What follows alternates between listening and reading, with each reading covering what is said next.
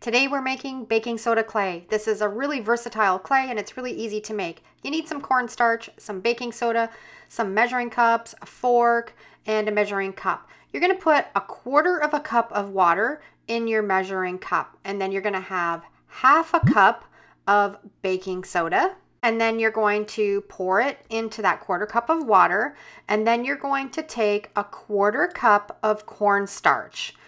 And also pour that right into the baking soda and the water mixture. This is an affordable recipe made from common household ingredients, so it keeps it really low cost. It also air dries naturally, so you don't need an oven or a kiln. And once it's dry, it's really lightweight. And the baking soda also readily accepts paints and dyes, so you can make some really beautiful projects. We're going to take it down to our stove. We're going to put it in a saucepan and we're going to put it on a really low heat. I've got mine set at 2, and we're just going to keep stirring with that fork. And as you do, it's going to start to thicken up. Don't leave it. Keep stirring it.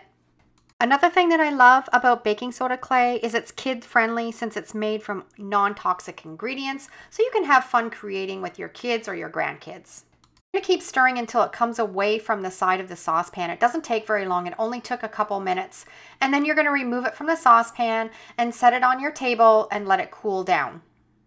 Once it's cooled down, you can start molding it into the shapes that you want. I've got just a non-stick sheet, and this is the point where you can even add some food coloring into your clay if you want a specific color. I'm going to leave mine the natural color. Now I'm going to roll it out. I have some shutter slats that I glued together, and it's the width that I want for my clay. And I'm going to use my rolling pin, and it'll be even all the way across. Once I have it rolled out flat, I'm going to get some cookie cutters and I'm going to cut out my shapes. This type of baking soda clay is also sometimes known as cold porcelain. And I find when I'm making it, it really keeps the detail of your projects that you're making, which makes it really good for intricate pieces. And if you're looking for some ideas on what to do with this clay, you can make jewelry, you can make pendants and earrings and beads, you can make figurines, you can make home decor such as little trinket dishes, you can make ornaments for the holidays, cake toppers, perfect for birthdays or weddings, or you can make accessories like keychains or magnets, or you can decorate picture frames or make coasters. So many different possibilities.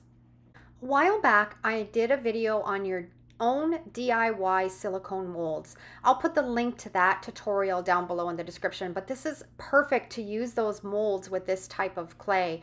This is a frame that I found at the thrift store that I made into a mold, and I'm pressing that clay into the mold, and look how detailed and intricate it is. And then you can just set this aside, let it air dry. It might take a day or so, and then you can add it to your DIY projects. These are some of the ornaments that I made the other day. It's been 24 hours and they're completely dry. You can take a little bit of sandpaper and you can smooth off the edges, and I've added some twine. Beautiful little ornaments from baking soda clay.